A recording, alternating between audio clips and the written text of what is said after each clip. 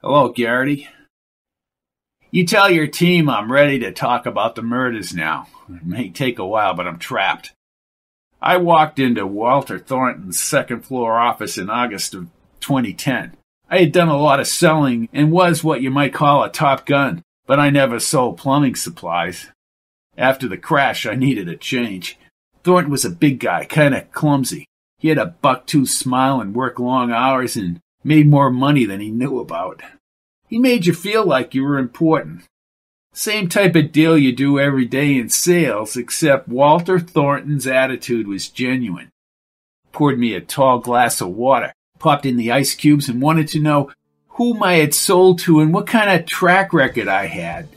If I hadn't listened to my friend Tom Cowles, I wouldn't be in the trouble I'm in now.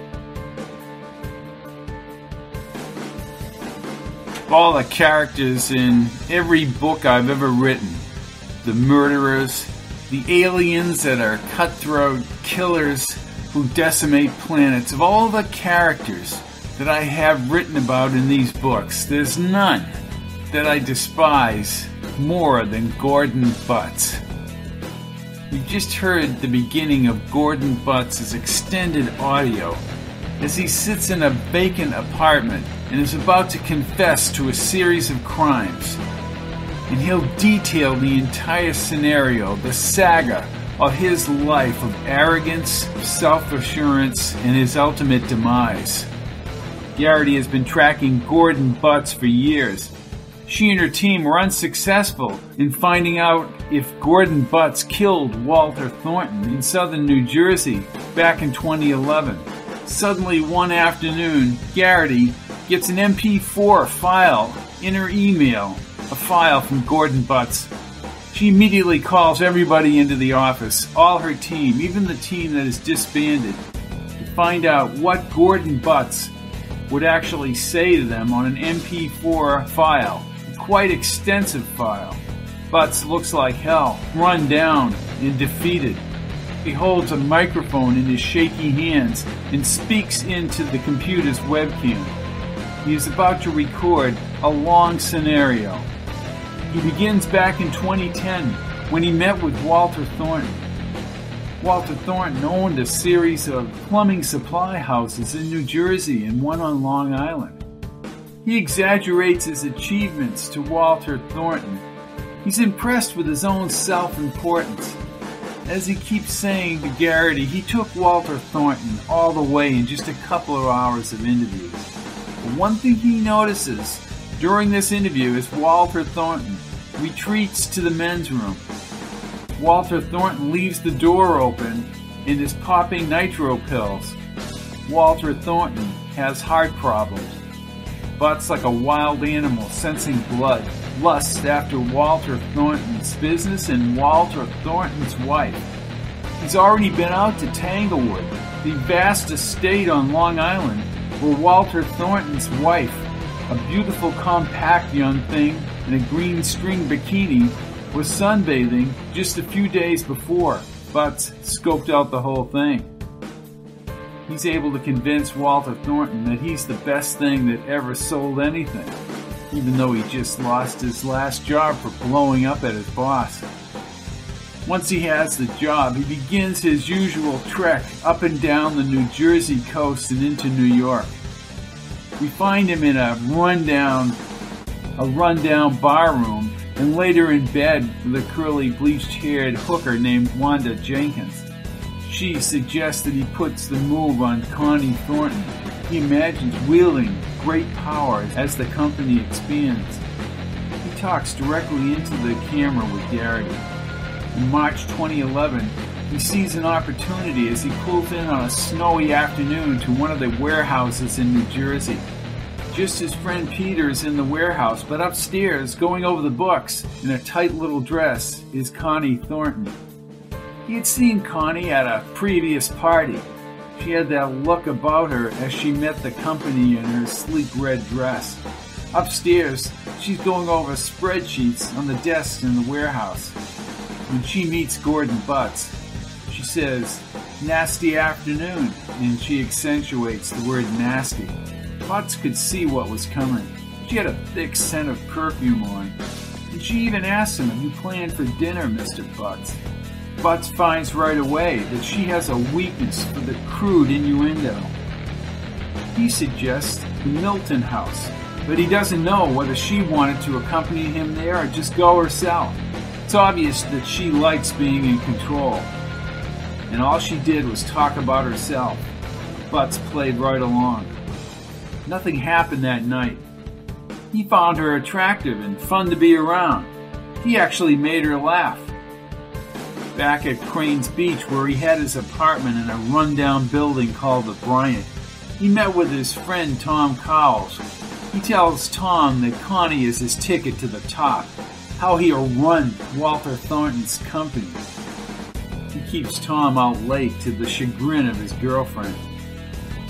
Garrity takes a break and meets everyone at the coffee pot. They can't figure out what Butts is up to, but she starts the MP4 again on the computer. Butts talks about how he went into Guido's, a local hangout on Crane's Beach. Butts is a resentful man. He's very upset about how no one ever gave him a job, and is envious of everyone that walks the face of the earth. He thinks back to the dinner he had with Connie Thornton at the Milton house and how they got along.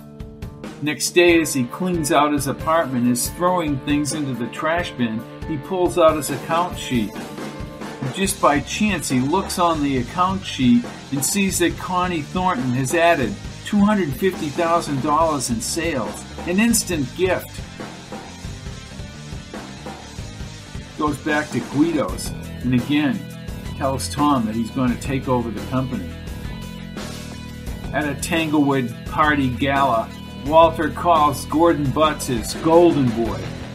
Connie is now very flirty and suggests to Butts that she wants lunch downtown. She starts handing him business secrets, and then she starts talking about her life, how she has to cram things into her life. But Butts is very savvy and plays the game. She ate it all up as he fed into her ego. Then, after a few drinks, as she staggers to the parking lot, she hands the keys to her gray BMW. She walked him through every detail of the car. And Butts started dreaming about not having to make the next rent payment. They head out to Tanglewood, and they end up making love outside, right by the pool and the juniper trees. As the relationship accelerates, Connie arranges field calls with Walter Thornton. Butts now plans Walter Thornton's murder. He likes to intimidate men in the company. Thornton sees this as an asset. Later in the day, he goes to the public library to find out more about Walter Thornton's illness and the nitroglycerin. Maybe he could place a placebo in the prescription bottle or put something into Walter Thornton's pillbox. Or he could just dump his tablets down the storm drain. He takes his old Torino out for a practice run. He's waiting for a leased BMW in the next few weeks from Connie Thornton. He looks by the rest area where he could dump out the pills into the storm drain. He sets up a meeting with an honorary customer who never bought anything, a customer named Donovan. He tells him that Walter Thornton wants to see him, and then he tells Walter Thornton that Donovan wants to see him. He has to time this entire episode perfectly. He holds out the bait to Donovan by lowballing the price and telling him that his other supplier had been screwing him for years. He brings Walter into this scenario on April 3rd. They're going to take a back road across New Jersey to the freeway. Butts has become extremely familiar with the road and knows it exactly. We'll be 21 miles from Donovan's warehouse and far away from the interstate. There'll be wood-lined hills with fences. He'll throw the nitro case behind the fence. Butts will cleverly arrange for the car to break down by pulling the alternator wire out somewhere along the road near a series of rolling hills. Later that day, we had dinner with Connie. She acted like she knew, and Butts started growing nervous and somewhat guilty. But that didn't stop him. He heads out to a call and then to Donovan. He dumps Walter Thornton's cell phone into a trash bin as Walter is inside the restroom. Then he lets the nitro pills trickle one by one down the storm drain and he closes the case. Walter Thornton returns to the car and can't find his cell phone. Butts drives away down the country road and fakes the breakdown, opening the hood and disconnecting the alternator cable to the battery. Then he takes off again, knowing that the alternator is no longer charging the battery. He breaks down right at the exact location he had planned. When he tries to start the car again, nothing happens. Walter Thornton realizes he's going to have to walk and is almost challenged to keep up his stamina. He reaches for his nitro tablets, but nothing is there. But he decides to walk anyways up the hill. It didn't take long for Walter Thornton to be face down on the road and dead. Butts thought that Garrity would find out what was going on. She and the other police were at a plaza way back at the interstate as they towed his Torino back toward the highway. He had already reconnected the alternator cable and no one ever found out. He made it a point to get a new alternator later. There was nothing on the news about the crime, which upset him.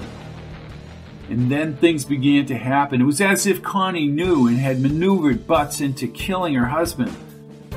And now she was going to use him to increase sales. She makes him vice president of sales. As Butts said, she brought me where I wanted to go. He could take chances and was ruthless. Connie and Garrity actually met out at Tanglewood. Connie shut her down. There was no direct physical proof of Gordon Butts doing anything wrong. It appeared that Walter Thornton had pushed himself and died of a heart attack. Garrity leaves Tanglewood and Connie laughs deeply, had an almost evil, deep laugh, as she makes love to Gordon Butts on the counter of the kitchen. Their wedding is in the Bahamas. Connie is charming.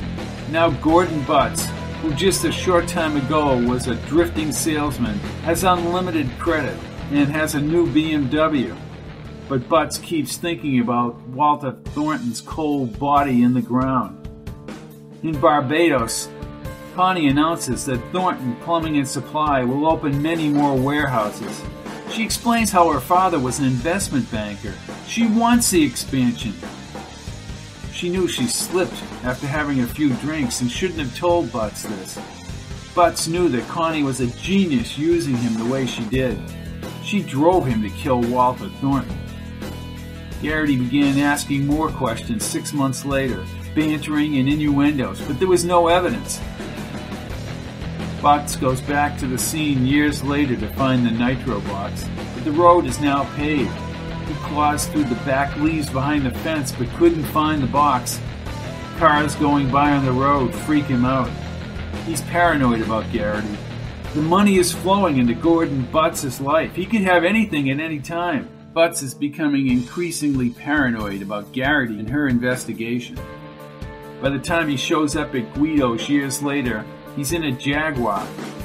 Tom Cowles accompanies him into the restaurant, and that's where he meets Shannon, a vivacious young waitress who brought everyone in the place to life. Shannon seems to be attracted to Gordon Butts' power as vice president of the company.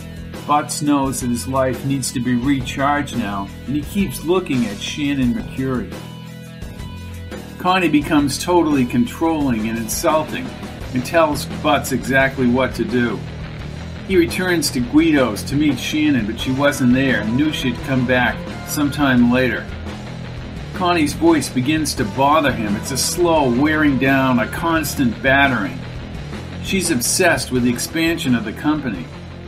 She knows everything about the business, barking out orders, and Gordon Butts jumps when she speaks. But Butts somehow loves the threat of destruction, loves being on the edge, beating the onslaught. He wonders if Connie had somebody else. He found Shannon, gets her into the booth. He ends up on a date with Shannon and spends all night with her. At one of the warehouses, he gets a call from Shannon. He thinks somebody's watching him. They plan a weekend upstate adventure. Then he finds out that Tom, his buddy, is now auditing for Connie in the warehouses. There's a lot of friction with Connie about Tom being hired.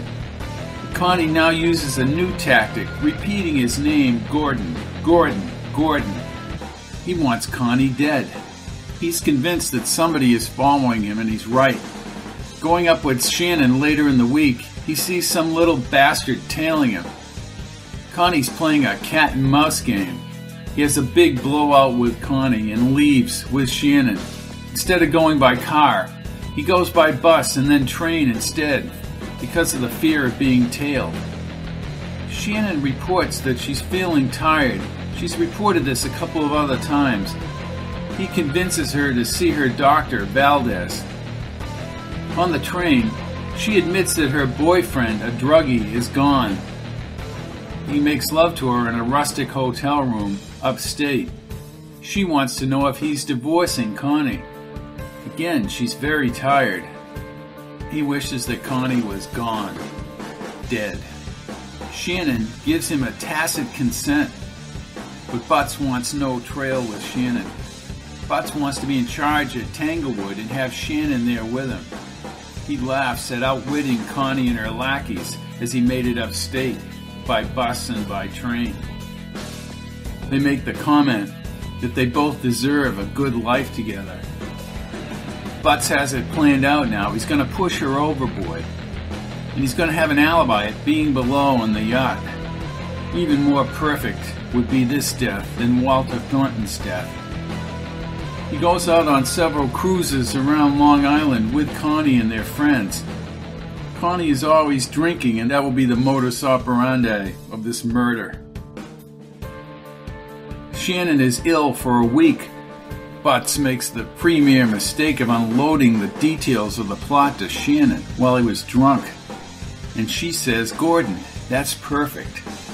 But Shannon is very sick. She puts off going to Valdez, but finally does. Butts finds out that Shannon has a viral infection that's very severe. He calls Shannon's machine again and again and doesn't get her. He begins his plan as Connie gets drunk on the boat. She slurs her words in front of his friends. Once up on the deck, later on he sneaks up. He pushes her overboard and then goes back to his room and then to bed. Connie is missing. The scene then opens the next morning with the marina with a Detective Keel looking into this calamity on the boat. Butts then becomes afraid that Connie may not be dead. And to top it off, Garrity calls again. Now he's feeling guilty. At the same time, Valdez gives the bad results about the tests. Shannon is HIV positive. Shannon is also missing. Butts cannot reach her at her place. Valdez is convinced that Butts is infected with the HIV virus. As Butts details the end of the file for Garrity, we find out that Connie has drained Walter Thornton's accounts. All the money is gone. Cowles had been in a lifeboat. Connie was not drunk, and Cowles brought her away. Shannon and Cowles were both paid off. Connie had left the country with all the money. Garrity, at the end of the book, arrests Butts for the murder of Walter Thornton on the Mavis Road, April 3rd, 2011. Let's talk about the characters involved in Framed. There aren't a lot of characters. There are secondary characters that support these characters. Characters like Garrity, who is doggedly on the investigation of Walter Thornton's murder. Detective Keogh, who's trying to establish a motive or even a body for the missing Connie Thornton. Dr. Valdez is the bearer of bad news about Shannon. However, Dr. Valdez has been paid off. Cowles has been paid off. All of these secondary characters are part of the betrayal of Gordon Butts, who's caught up in his own ego. A man who thinks he's in charge, who is in fact a mark, a target, to be used to expand the company and then discarded like rubbish into a trash bin. The most important character in Framed is Connie Thornton. Connie Thornton, who looks like she's just along for the ride with Walter, is actually the master manipulator, the grand chess player. Connie deftly manipulates Gordon Butts as she takes over Walter Thornton's company and then drains his money and leaves for parts unknown.